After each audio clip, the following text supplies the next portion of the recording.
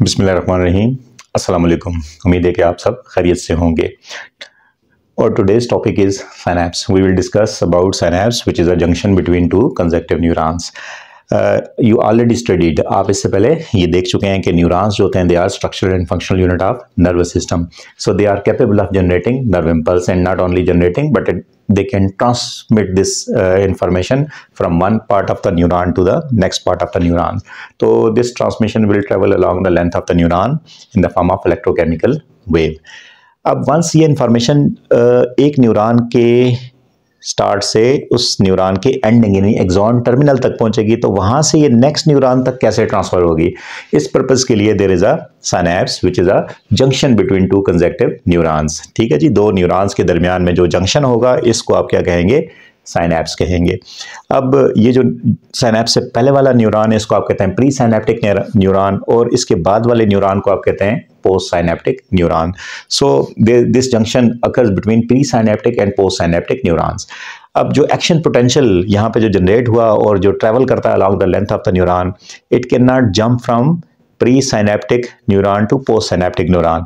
In case of chemical synapse, there is a need of chemicals which can transfer this information from pre-synaptic neuron to post-synaptic neurons. अब इसका structure क्या है, what is structure of synapse? जो synapse जो है उसका structure क्या होता है, आप देखते हैं अगर आप इस पोर्शन को एनलार्ज करके देखें यहाँ पर, तो जो साइनैप्स होता है इसमें प्री साइनैप्टिक मेम्ब्रेन जो होती है, it is like a knob. This knob like structure is called as synaptic knob.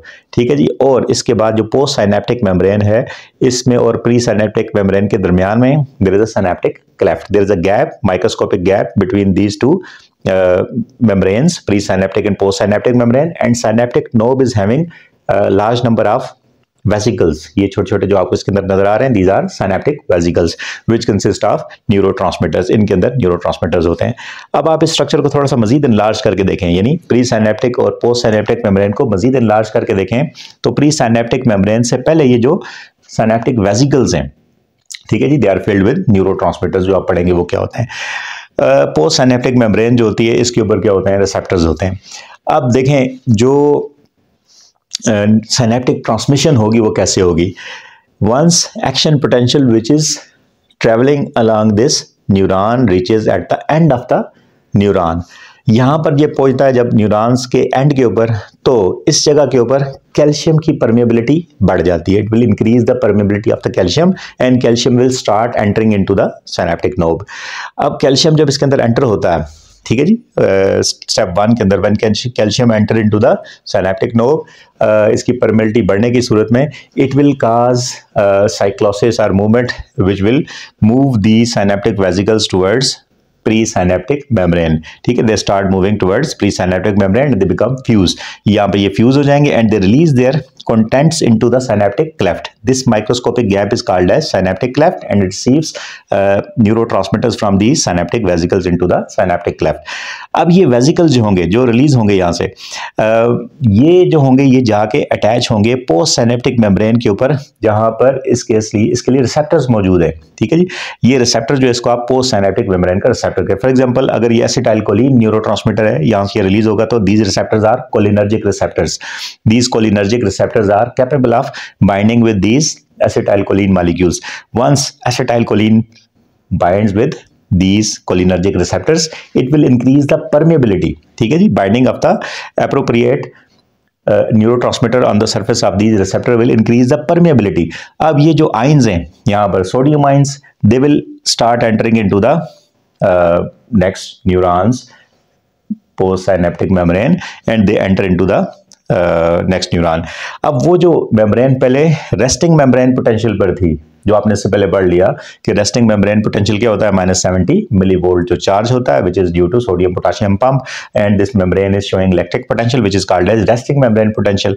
Once sodium rushes into the post synaptic membrane through post synaptic membrane into the next neuron, it will cause shift of the electric potential from resting membrane potential to action membrane potential या active membrane potential.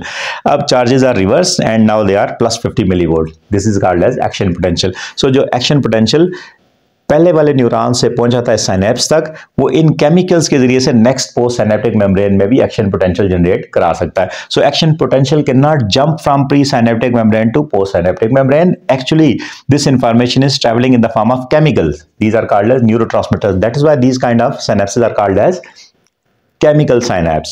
ठीक है जी, ये जो structure आपने पढ़ा ये chemical synapse का structure है, जिसमें pre synaptic neuron and post synaptic neurons के दरमियान में जो इंफॉर्मेशन एक्सचेंज होती है, it is in the form of chemical या न्यूरोट्रांसमिटर्स. और these neurotransmitters will increase the permeability of the sodium and they will generate action potential. This action potential is called as EPSP, excitatory postsynaptic potential. Once this potential is generated due to this न्यूरोट्रांसमिटर्स, ये जो होगा ये next sodium gate को open करेगा. Next sodium gate जो open होगा उसके नतीजे में sodium will rush in and it will increase more positive charge inside the membrane as compared to outer one. So यहाँ पर जो action potential generate होगा it will again travel along the length of the neuron और फिर ये next neurons के साथ जाके attach होगा. इस तरह से जो receptors और effectors के दरमियान में millions of neurons होते हैं हमारे सेंट्रल नर्वस सिस्टम के अंदर और पेरिफेरल नर्वस सिस्टम के अंदर. सो they can exchange these informations between these neurons through these साइनेप्सेस. तो synapse basically is responsible for transmitting, यानी साइनेप्टिक ट्रांसमिशन में ये इन्वॉल्व होता है, जिसके नतीजे में ये इन्फॉर्मेशन पोस्ट साइनेप्टिक मेम्ब्रेन के ऊपर ट्रांसफर हो सकती है. अब वंस दे स्टिमुलेट दीज न्यूरोट्रांसमिटर्स, जब ये स्टिमुलेट कर देंगे excitatory post synaptic potential generate हो जाएगा. Then these न्यूरोट्रांसमिटर्स will broken down, they will be broken down into their components. For example, अगर ये एसिटाइलकोलिन है तो एसिटाइलकोलिन के लिए कोलिनेस्ट्रेज एंजाइम जो होता है वो इसको क्विकली तोड़ के दोबारा इसके कंपोनेंट्स में कन्वर्ट कर देता है और इस तरह से ये एक्साइटेशन यहाँ पे स्टॉप हो जाती है and this permeability will again become stopped. ठीक है जी, तो it will not remain in an excited state, it will become inhibited due to this breaking of the acetylcholine with the help of an enzyme which is called as cholinesterase. Acetylcholinesterase will break this acetylcholine and it will stop the permeability of the sodium and it will again ready for next transmission of the information through this synaptic cleft. Next is types of the न्यूरोट्रांसमिटर्स, यानी ये जो chemical synapse होते हैं इनके synaptic knob के अंदर जो synaptic vesicles हैं इनके अंदर जो मटेरियल होता है that is called as न्यूरोट्रांसमिटर्स which are responsible for carrying information from pre synaptic membrane to post synaptic membrane. These न्यूरोट्रांसमिटर्स can be of to different types. They can be excitatory और they can be inhibitory. जो excitatory होंगे obviously they will increase the permeability of sodium ion and they will decrease the threshold value so that action potential can be generated. So ये जो excitatory होते हैं ये information को post synaptic membrane में transmission में help करते हैं and post synaptic membrane will become stimulated. इसकी एग्जांपल्स आपके पास पेरिफेरल नर्वस सिस्टम के अंदर जो है वो एसिटाइलकोलिन है. Acetylcholine is the neurotransmitter which is responsible for synaptic transmission in peripheral nervous system.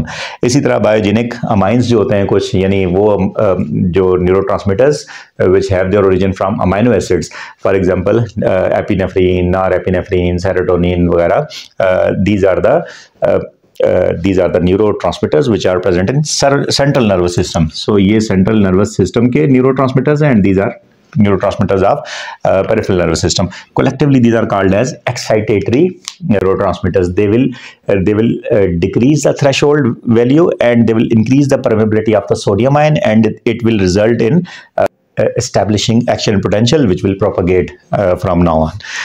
कुछ जो न्यूरोट्रांसमिटर्स हैं these are called as inhibitory न्यूरोट्रांसमिटर्स.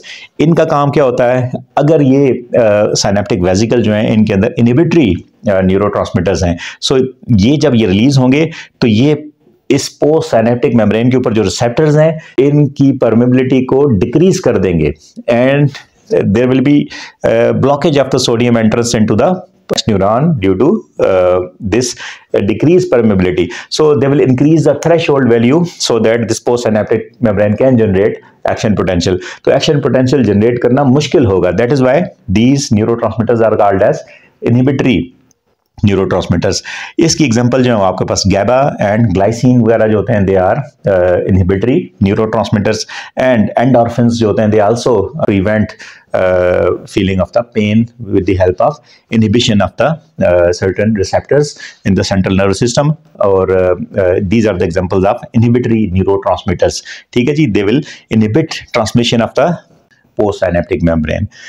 I hope you understand this topic and your response is highly appreciated. अगर आपके ज़हन में कोई question हो तो आप इसके बारे में कमेंट सेक्शन में पूछ सकते हैं. Thank you very much. Have a nice day.